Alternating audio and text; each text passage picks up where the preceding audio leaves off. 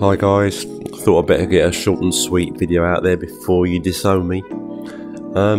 This is the room that I plastered when I first used the Carter Easy Skim. Main reason for this video is to check out that ceiling.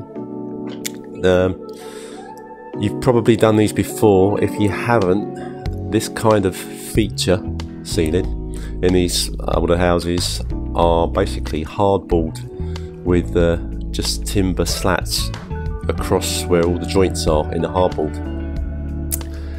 They tend to bow and get completely out of shape. You can remove just the slats and board over the hardboard as long as you make sure it's squashed up flat. Here you see exactly that, what we've got there, and one of those large panels just literally fell to the floor when I took the beading from around the gaps, which wasn't a lot of fun.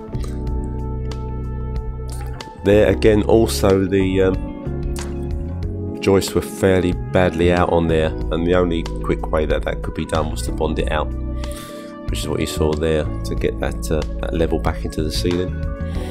And then this was skimmed with the Carter Easy Skim, which to be fair did a nice job. I used it for the whole thing, including the final trowel. Being a plastic float, it gave a nice matte finish, which was cool. Speaking of the Carter Easy Skim, this was the prototype 18-inch model, but now with rivets. But now they do a 16-inch and without the rivets in the front, so it's been perfected slightly. I found it does give really good even coverage, though I have to admit I mostly use it for putting my bonding over Artex ceilings, because it covers a fairly thick texture when you're doing that, which I found really great. You have to excuse me if I sound a little bit croaky, but I've got a cold.